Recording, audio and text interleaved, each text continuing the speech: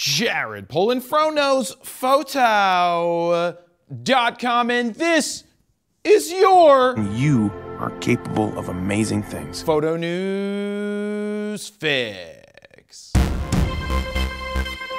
This fix is brought to you by Helix Sleep. We all do it, we all need to sleep, and some of us get crappier sleep because our mattress just sucks. So why not check out Helix, who makes premium mattresses and bedding that are customized to fit your needs. So how do you pick the right Helix mattress? Simple. Head on over to helixsleep.com/fro to take the sleep quiz, and in 30 seconds you'll know exactly which mattress will be the right one for you. I mean, I took the quiz. Height, 6'5". Weight, 220. Yeah, I look a lot shorter in person, but I'm still ripped. Recently, Steven's wife banished him to the guest bedroom where an old crappy mattress presented a horrible night's sleep for him. Well, Steven said never again. Took the sleep quiz, matched with the Helix Dusk Luxe with cooling top, and a few days later, bam, this box showed up at his door. In no time, Steven had his new bed up and ready to go. The good news is, all Helix Sleep mattresses ship free in the US and come with a 100-night sleep trial and a 10-year warranty.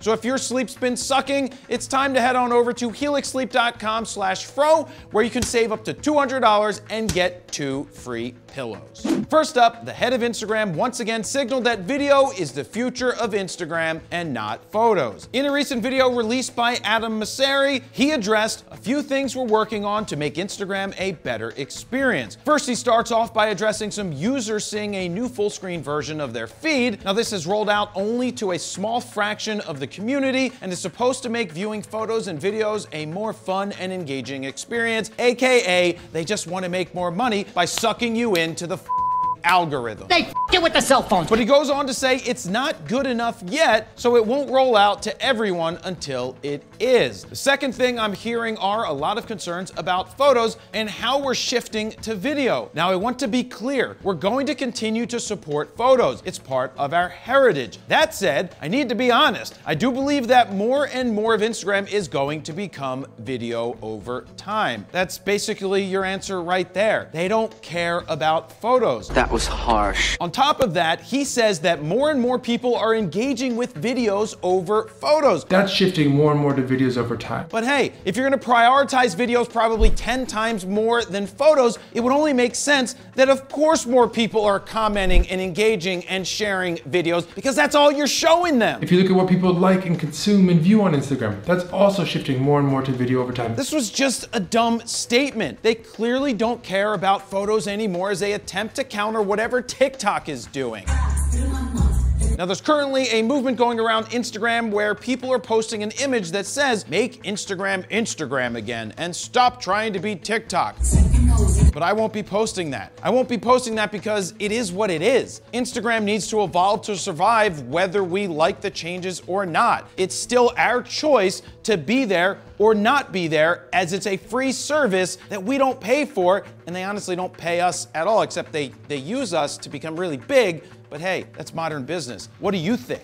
Before I continue on with the news stories, Oh shit, what? did you know that Steven and I have a podcast? What about that? You know, it's called Raw Talk, where we talk, well, raw about photography. We release new episodes first things on Friday mornings, wherever you get your podcasts. Just search out FroKnowsPhoto Podcast and look for this graphic because that will tell you that it's a Raw Talk. Or you can head on over to FroKnowsPhoto.com/podcast to check out all of the last episodes because we've done 8 new ones in the last 8 weeks.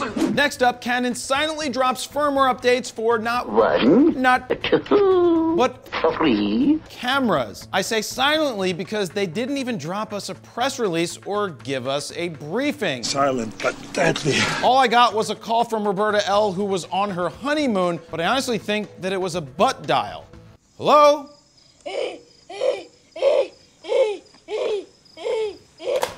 Okay.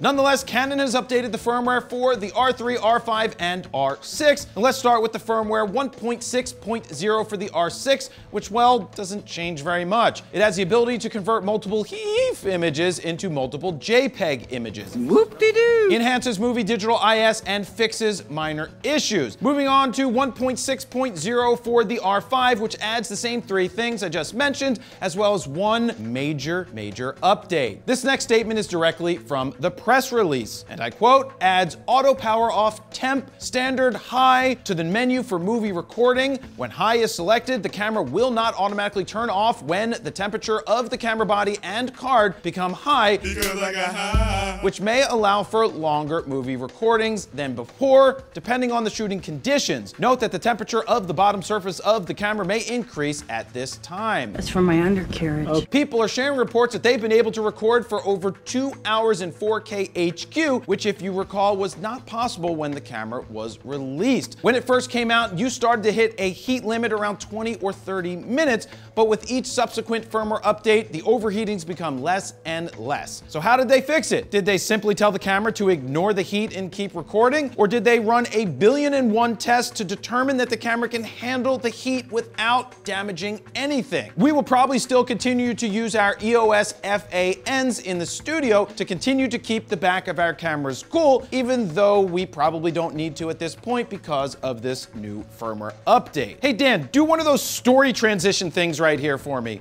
Thank you. And finally, let's talk about the R3 firmware. Yes, another Canon story, but what the R3 added is kind of insane and needed to be on its own. Quite important. In fact, I made a dedicated video about it on Monday, which you should definitely check out after the fix. Not now, but after. Let me jump in here to say, since recording Photo News Fix and telling you all about the firmware update for the R3, Canon has officially pulled the firmware 1.2.0 for the R3. Well, that sucks. Now, at the time of me recording this now, they couldn't give me any further information on why, other than saying that it will be put up again soon. When will then be now? Now, we did pull something out of the UK, at least it was on a forum or in a comment section, where they said that CPS in Europe said that if you reset the camera after putting the firmware on there, you will lose access to the mode dial and it will not work. I don't know why you gone and done messed up Canon again with a firmware. You done messed up! Hopefully that's the only issue, and hopefully they get it fixed soon and put the firmware back up for people. But in the meantime, do not reset your camera because you might lose the mode dial, which I could actually test out. But I'm not going to. Don't tease me. Now let's get back to the video. There were actually 15 different updates to the R3, but I wanted to focus on one: the ability to shoot RAW photos at up to 195 frames per second in a burst of 50. Now I know that sounds a little confusing, but it's not. You can shoot a burst of 50 frames at the equivalent of 195 frames per second in a quarter of a second, or 0.26 of a second to be exact. This is what it sounds like. You ready?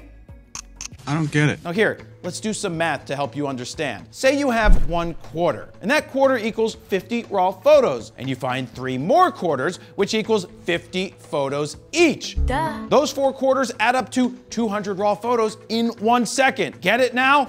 I still don't get it. Now, I tested this feature out at the Phillies game and was able to nail a first pitch fastball home run, a batter ducking out of the way of a high and inside pitch, as well as a few bursts of pitchers from different angles. Now, is this a feature you would use all the time? No, because there's some caveats. One is that you lose autofocus tracking as soon as you fully press the shutter down to take the picture, which means if the subject is coming towards you, you're going to lose their focus. 2, you lose metering, which honestly doesn't matter since you're already locked in with your manual exposure anyway. And 3, it takes 9 seconds for those RAW files to clear the buffer, rendering your camera locked up during that time. But even with those caveats, you're getting a burst of 50 freaking RAW files in a quarter of a second. Sure, you could shoot JPEG bursts as well, but it still takes 9 seconds to write those files to your cards. 9! Now, with all of that being said, you can shoot up to 195 frames per second, meaning you can set how many frames per second you want to shoot in increments between 30 and 195, and even dial in how many frames it will capture up to 50. This may not be useful for everyone, and it may not even be useful for me in most situations, but this to me is a sign of what the future of photography will look like. Bursts will get longer, write speeds will get shorter, and will need to adapt to the new technology. There you have it. That's your photo news fix this time around. To check out the last fix, go ahead and click on the screen here. Don't forget to like, share, comment, and subscribe. And that's where I'll leave it. Jared, Polin, FroKnowsPhoto.com. See ya.